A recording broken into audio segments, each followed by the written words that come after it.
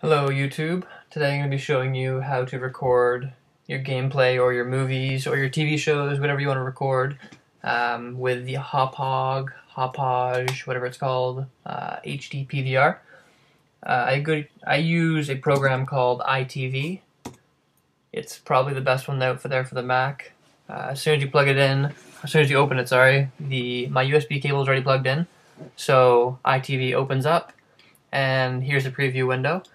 Now, I have it on mute because I don't like the sound of the TV coming up through the speakers because, as you can see, there's a slight delay. I'll move the analog stick over. You can see that it takes a second for the menu to move over. That's because it's not meant to be used as a monitor. It's just meant for your gameplay. So I'll press the record button here and go back and forth a couple times. Then I'll play a quick bit of a movie.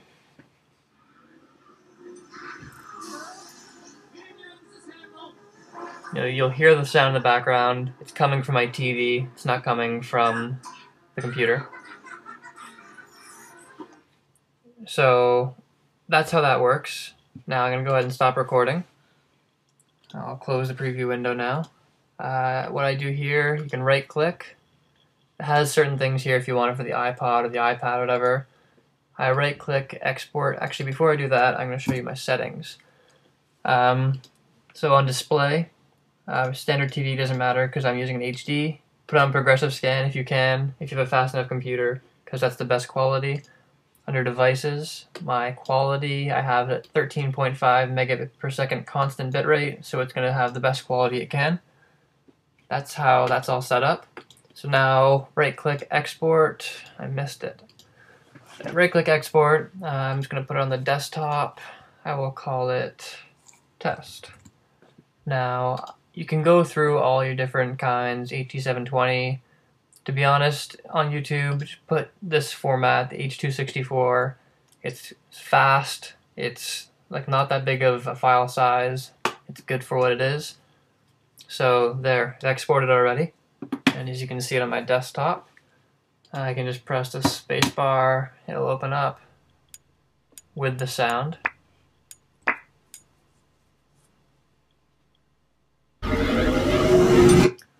As you can see, it didn't have the sound when I was recording, but it does when it's finished going through and after it's been exported. So I'm going to open up iMovie now. I'm going to open up this project I have. Let's just drag one of these clips in here as well, just so we have something. Let's drag this one in.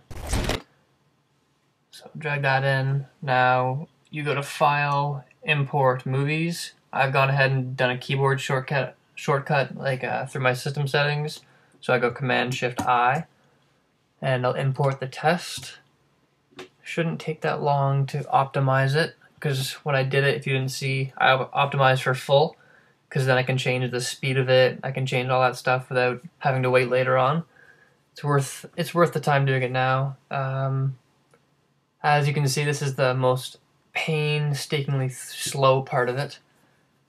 I got a fast computer, so it's not that bad, but 30-second clips take about a minute to transfer through, sometimes even more. But if you've got nothing else running and there's a lot of RAM going towards iMovie, it won't be that big of a deal. So my iTV project is open. I'm opening up the test one here. I'm going to put it into iMovie. So now it's generating the thumbnails. It's all done. So here it is down here. I'm going to click on it, Command-A to select it all, and drag it in here. So what I could do, I selected a couple clips here by accident, I guess. I'll just delete this one. I'm going to go through it just to see what it's like. Okay, I know which one it is now. So I'm gonna clip it about here. This is just like going through a little bit more of a process how you get your videos done. So you can split the clip and then click it, press delete. Now press spacebar.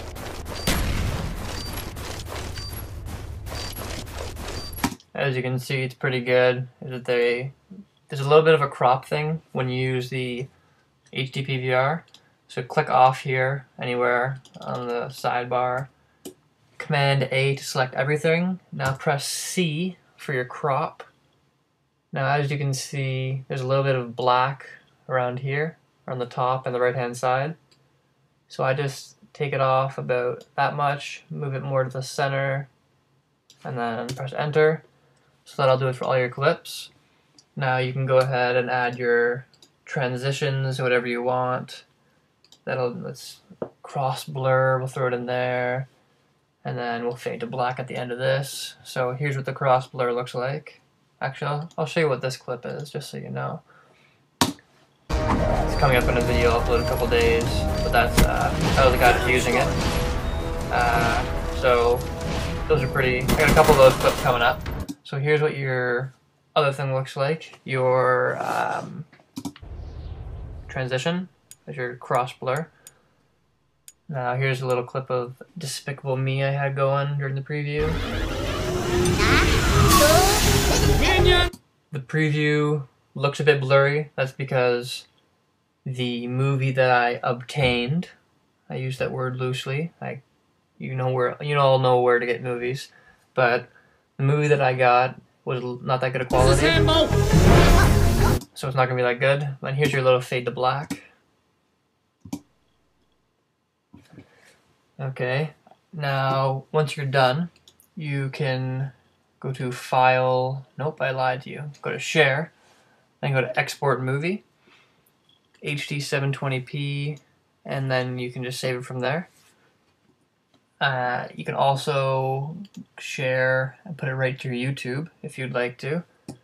So that's my process. I go through iMovie.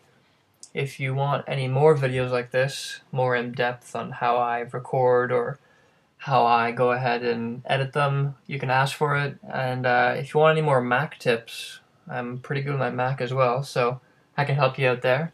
So thanks for watching, and hopefully I help some people out. I know most people use a PC, but Macs are better than them, so hopefully there's at least a couple subscribers that use one. So thanks for watching. Like and subscribe, and get me some more viewers, please. I had a little downfall lately. My subscriber count went down 100. My view counts not getting as much, but get me some more of those. Maybe I'll have a giveaway or something like that.